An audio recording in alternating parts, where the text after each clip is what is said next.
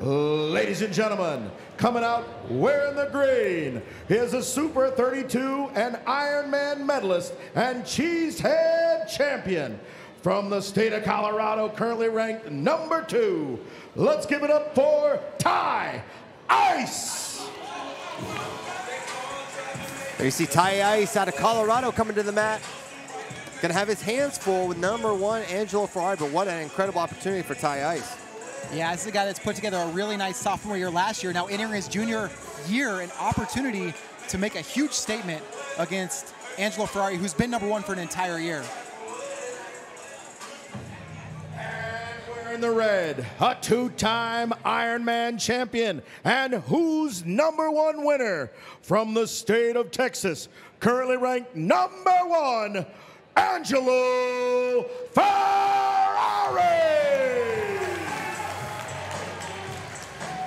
That Eminem walkout song once again for Angelo Ferrari, and last time he was in a 4-man, this time just one match. He's trying to be #1 in the time span of 7 minutes.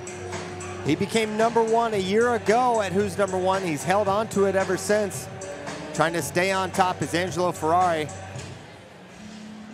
Ferrari, of course, an Iowa commit, made a big splash with his announcement. Ty Eise just starting the recruiting process, still uncommitted.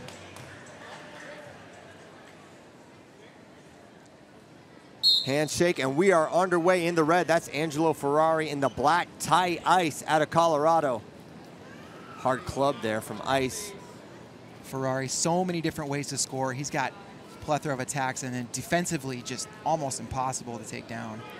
Hand on the mat for Angelo so far. Remember, this is folk style NCAA rules, the new NCAA rules on display. Neutral danger zone, 3-point takedown, 3-point near fall, all of it you're gonna see tonight. Collar tie for Angelo Ferrari, 2:25 remaining in this first period. And 7 minutes, definitely an adjustment for these wrestlers. None of them have been in matches of this length for regulation. Yeah, and you know, adjustments from a lot of the NCAA rules, the 3-point takedown. Curious when we'll see the first one of those here, Who's #1. And Angelo kind of alerting the ref to the fingers, and they break it up. Don't want to see the interlocking fingers. Ferrari wrestles out of Melissa, Texas. Not a ton of national competition throughout the year, but a 2-time Ironman champion, of course. Got the win last year at Who's #1. There's a shot. Nice single leg attempt there, but good down block by Ty Eise.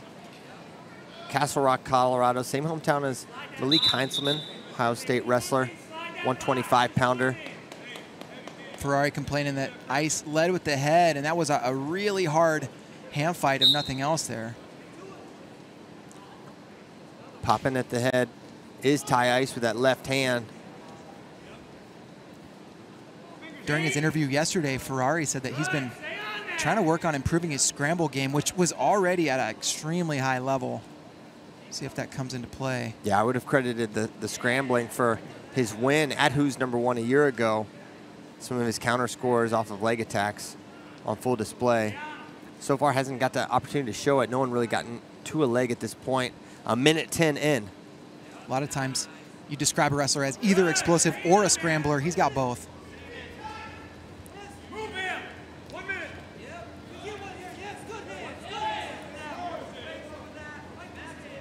Very calculated start here.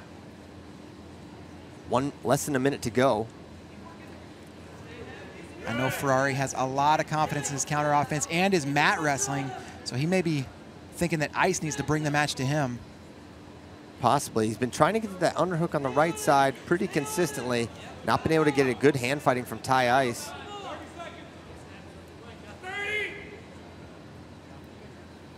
Eise bringing a physical hand fight, as you mentioned. Ferrari with that last snap, really hard, creating some motion, but hasn't tried to blast through one of those openings yet. Now just 12 seconds to go. See if anyone tries to steal a takedown right at the end. Ferrari very much controlling center, but and we may have to wait another period for that first 3-point takedown. Curious how the mat game comes into play. Eise looks like he's bleeding. He's also going to have choice. And they may take care of the blood before he gets to choose.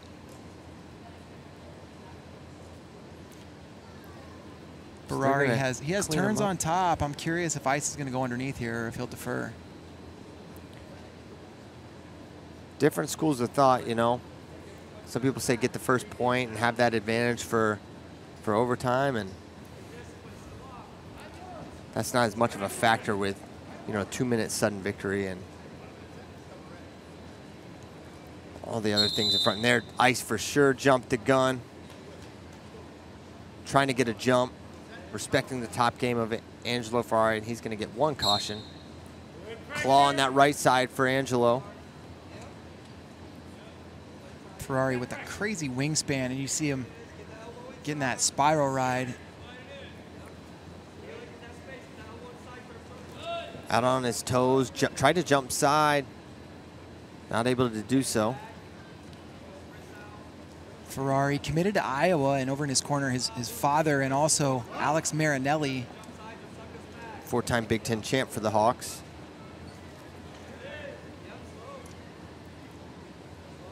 Riding really tough with the claw so far. He's bleeding again, as Eise, so he'll get himself a restart. He's got to get cleaned up. I don't think we got any blood time in the women's card. Now, first match we got doubles of the nosebleeds. We got blood. We need a little coagulation to go on here. Yeah, that's what we're hoping for. I'm looking up to my right and seeing a whole bunch of Division I coaches in the house. Iowa really excited about Ferrari, and I believe we have close to a full coaching staff in attendance for Ferrari. Yes, I see Coach Brand straight across from us as we have a restart here. Eise up to his feet, and he gets away. Only 45 seconds of riding time. So that's big for Eise to avoid giving up that riding time, or most importantly, not giving up a turn. Shot there, attempt from Eise, can't get in, front headlock now. And now it's Ferrari dropping down to the leg and an attack, head inside shot. Now turning and kicking out of bounds. And not gonna get the 2 on the edge here. What? Oh, there it is. Wow, they called it, and Ferrari had collected that ankle, but definitely didn't bring him to a hip. I would be surprised if we don't see a challenge here out of Eise's corner. Whoa, okay. Maybe not. And there, that wingspan you mentioned coming into play there as he's able to track down that far ankle. I didn't think he had it.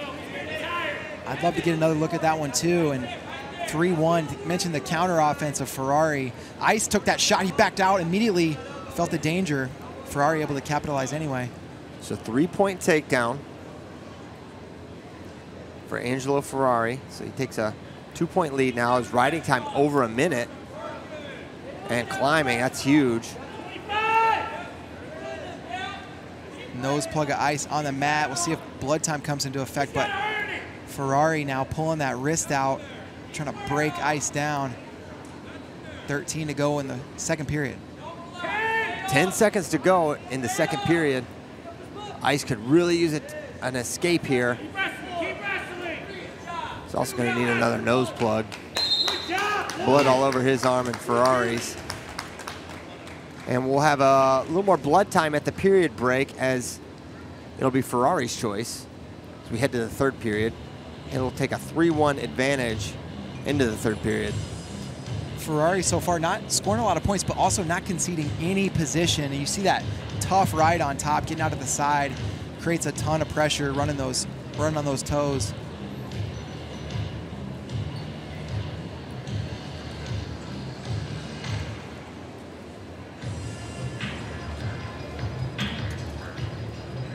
Another nose plug in for Eise.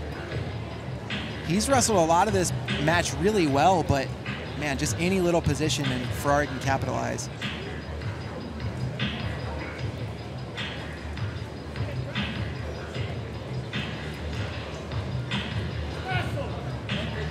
And his defense and position is what's going to make him a really tough wrestler at the next level right away. Someone that can make potentially a transition to wrestle as a true freshman. His brother wrestled as a true freshman, was the NCAA champion for Oklahoma State.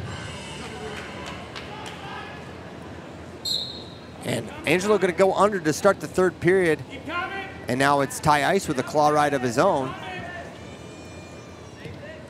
Looking for hand control there, but grabbing that wrist.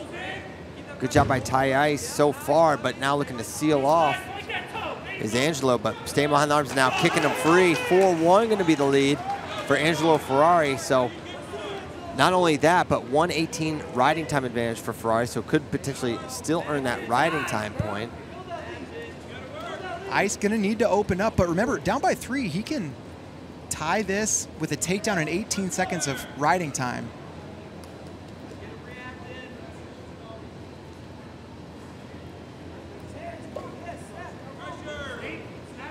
Collar and a wrist, stutter fake there by Angelo Ferrari.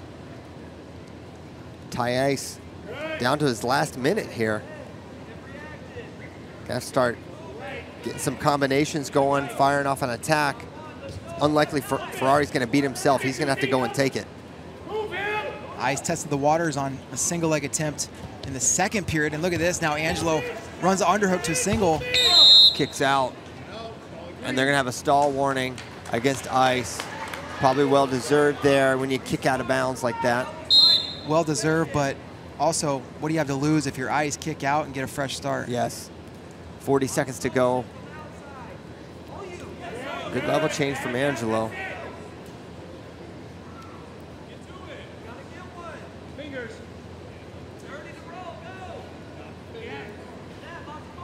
25 left.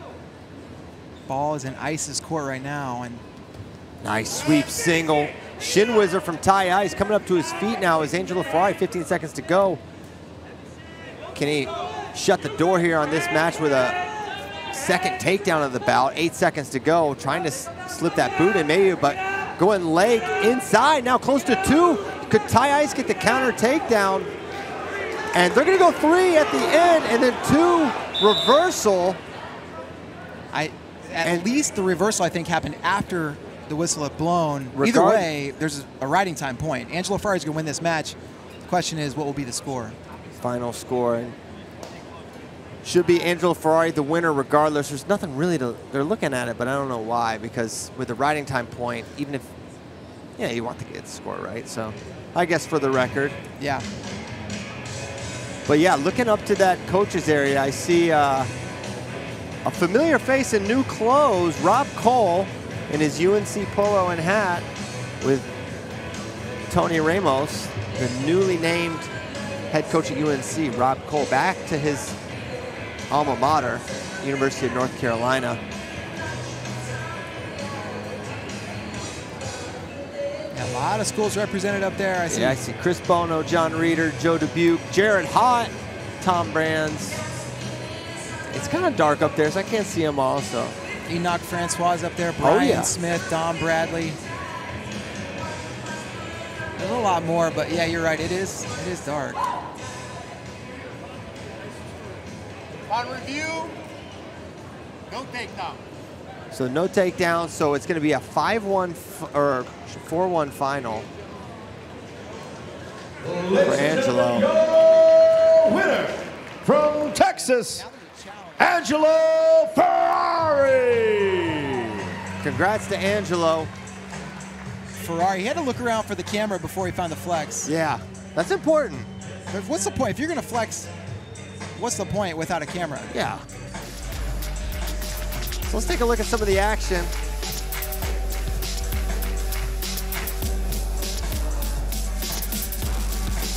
There's that counter attack Ferrari used to get that takedown on the edge. I still am not certain that was 2 or 3, pardon me.